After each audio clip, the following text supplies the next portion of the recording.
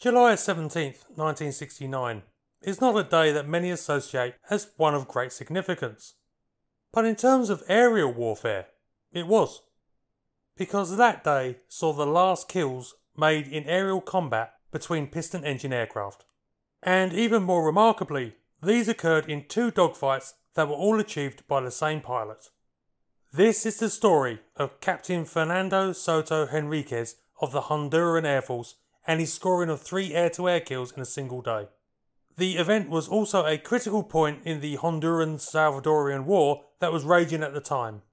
Before I start, I suspect many of you know of this conflict by the title of the Football or Soccer War.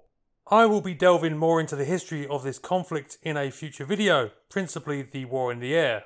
But for now, I will just say that the name Soccer or Football Wars is not well liked by the people of the nations who fought, and so I will refer to the conflict as the 100-Hour War. And as Soto's achievements are significant historically, in more than only marking the passing of the piston engine fighter, I think the dogfights fought that day deserve proper attention. Oh, and lots of Spanish names in this, which I will no doubt mess up. Have fun correcting me in the comments. Anyway, on July 14th, 1969, the El Salvadorian military invaded neighbouring Honduras after a period of prolonged tensions between the two countries. The attack caught the Hondurans largely by surprise, and they fell back before it. But over the next 2 days, resistance stiffened and the Salvadorians found themselves under pressure internationally as the Organization of American States, the OAS, pushed for a ceasefire. Needing to break the Honduran defences to achieve as favourable a position as possible before a ceasefire could be imposed upon them by the OAS, the Salvadorian High Command ordered an all-out attack on July 17th. On the war's eastern front, Salvadorian artillery lashed Honduran positions located on the Inter-American Highway between the towns of La Guaquimada and Santa Lucia. This was followed by infantry attacks and heavy fighting ensued. Desperate for help, the Honduran commanders requested immediate air support. In response, 3 Honduran Air Force F4U-5N Corsairs were dispatched to help. This represented a major proportion of the Honduran Air Force's strength at that time.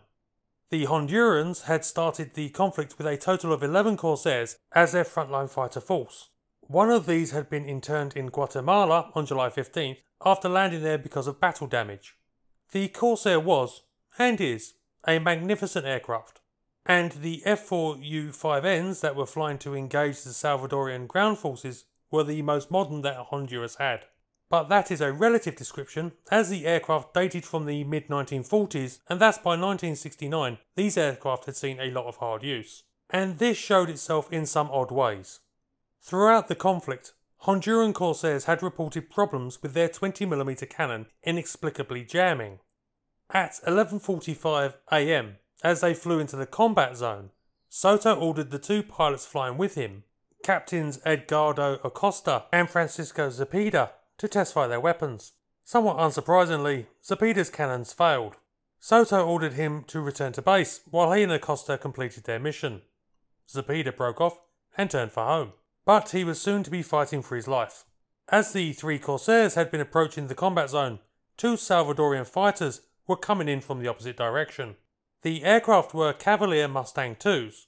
Only delivered in 1968, the 5 Salvadorian Mustang IIs were the most up-to-date aircraft that participated in the war. Updated conversions of P-51D fighters, arguably the most famous American aircraft of the Second World War. These had originally been formidable dogfighters. The Mustang II upgrade had converted the airframes to increase their ground attack capability, to provide allies of the United States with a cheap and effective counterinsurgency aircraft. They had also been fitted with fixed wingtip fuel tanks to increase their range and loiter times. Now the 2 approaching Mustangs, piloted by Captains Douglas Varela and Leonel Lovo, dropped down to launch their own ground support mission in support of the Salvadorian assault, and they couldn't believe their luck, because in front of them was a single Honduran Corsair, seemingly easy prey. Zepeda was paying attention, however, and as the 2 Mustangs dropped down behind him, he began to evade hard.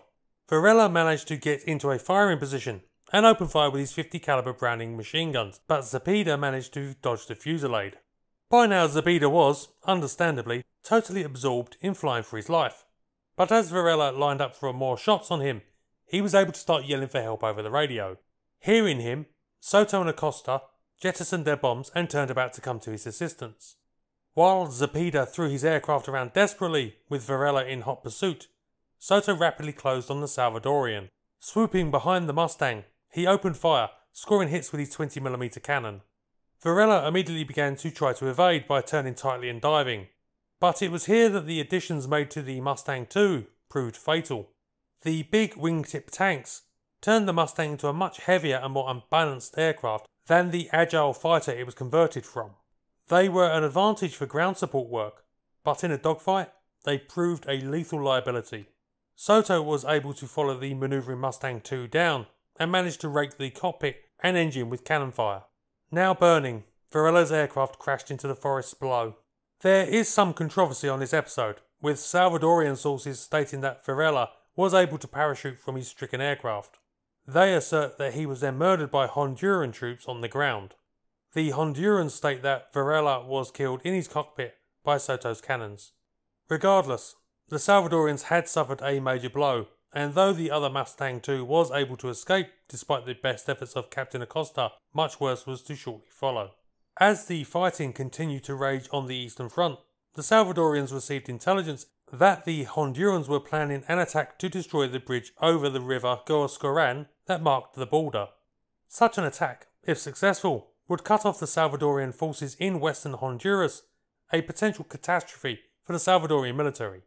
To counter this possibility, the Salvadorian Air Force were asked to provide a close air support element over the bridge. At 1400 hours, 2 Salvadorian Corsairs were dispatched to the area. These were Goodyear FG-1Ds. Broadly comparable to the Corsairs flown by the Hondurans, the 5 flyable FG-1s had formed the backbone of the Salvadorian Air Force before the introduction of the Mustang IIs. But though old like their Honduran opponents, they were still capable aircraft, and one had been damaged earlier in the war in the many support missions the type had flown. Additionally, the older style of armament of 650 caliber Browning heavy machine guns had none of the issues that the 20mm cannons of the Honduran aircraft had. The 2 aircraft, flown by Captains Reynaldo Cortez and Salvador Cesena, flew several passes over the bridge and thoroughly surveyed the surrounding terrain for any enemy troops. With nothing obvious, and satisfied there was no threat to the bridge, they decided to climb to altitude and return to base. As they were making this decision, Soto, Zepeda and Acosta were once again headed into the area. Their mission was to strike the Salvadorian artillery that was still giving Honduran troops a hard time, but once again, fate intervened. Soto ordered another gun check and, once again, Zepeda's gun jammed. The unfortunate captain was again ordered out of the combat zone while his partners completed their attack missions. But this time, as Soto and Acosta dropped down to search for targets, they spotted the 2 Salvadorian Corsairs departing the area. No fighter pilot worth his salt passes up a chance to shoot down an aircraft, and so the 2 Hondurans dropped their ordnance and throttled up to climb and catch the Salvadorians. These had crossed into El Salvador, and though the Honduran pilots were forbidden to pursue across the border, Soto and Acosta weren't going to be denied. Soto closed in on the FG-1 of Captain Cesena and fired a burst of 20mm shells into it. The plane burst into flames, and Cesena was forced to bail out. Cortez, realising they were under attack, swung his plane about to get onto Soto's 6 and managed to score several hits with his machine guns. Soto in response began to manoeuvre violently, expecting his wingman to clear his 6. But it soon became apparent that Acosta had vanished from the scene and the fight was very much just between Soto and Cortez. A battle to the death developed as both pilots clawed for position, and it was Soto who would win. After several minutes of intense aerobatics, he managed to get his sight on target and hit Cortez's cockpit and wing. Cortez continued to manoeuvre, but it seems likely he was injured as his flying became slower. Getting another chance, Soto hit the Salvadorian with more cannon shells and Cortez's FG-1 exploded in a fireball. Again, there are 2 stories told, and the Salvadorian histories say that Cortez deliberately crashed while attempting to land his damaged aircraft in order to save civilian lives.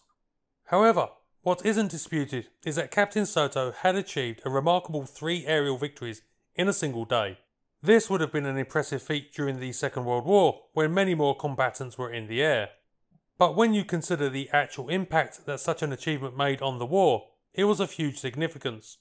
According to Dan Hagedorn and Mario Overall, by July 17th, the Salvadorian Air Force had 8 primary combat aircraft available to them, 4 FG-1s and 4 Mustang 2s. Soto, on his own, shot down nearly 40% of these in a day, and that would have a critical impact on the Salvadorians' remaining efforts to end the war to their advantage. It would also mark a rather impressive, though admittedly tragic, end to the dogfighting days of the piston engine fighter. I owe a massive thank you to Mario Overall for his assistance in making this video possible. If you want to know more about the conflict, I advise you look into picking up a copy of his and Dan Hagedorn's book, The 100-Hour War, the conflict between Honduras and El Salvador in July 1969. It is unfortunately out of print and I can't find any copies of it on Amazon, but it is, I believe, the best research available on the conflict and a must if you want to know more. Hope you enjoyed this video and keep an eye out for the follow-up video where I will talk more about this conflict more generally and about some of the interesting improvisations both sides used.